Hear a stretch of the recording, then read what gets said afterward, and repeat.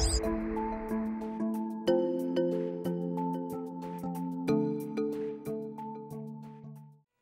Another voltage drop test. We've got the little inverter cover off of this downsized inverter on this Generation 3 2010 Prius removed, and the little shorting bar on the low voltage safety switch that tells the computer, hey, we got something disconnected, better shut the hybrid high voltage system down. We've got that removed, and we've got it back in the hole so that we can work live. Remember, this is nothing to do for a technician who's not had sufficient hands-on hybrid training. This is pretty advanced stuff.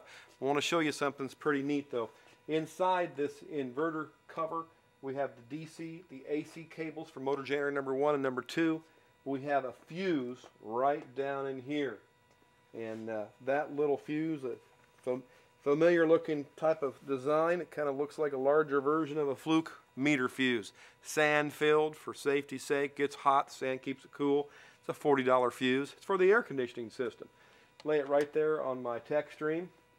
And we've got 201 volts. Now, let's turn the air conditioning on. That voltage, of course, stays. If we measure the other side of the fuse, same 214 volts. So both sides of the fuse have 214 volts. That's what we basically do with the meter and a fuse panel and a normal 12-volt fuse panel. This is just a bigger version of that.